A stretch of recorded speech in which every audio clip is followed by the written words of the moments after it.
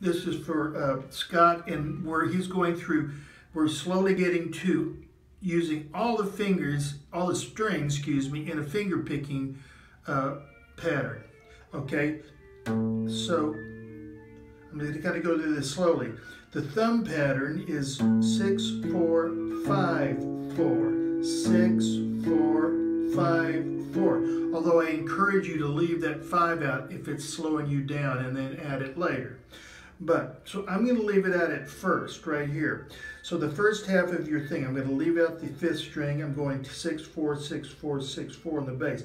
First half of the thing is that. You're hitting the 1st string with your 4th string.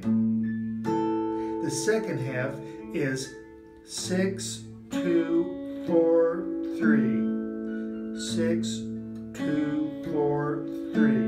6, 2, 4, 3. First half is this.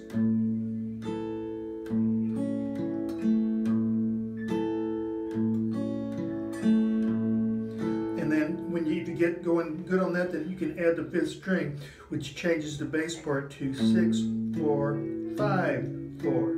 6, 4, 5, 4, which all sounds all together like this.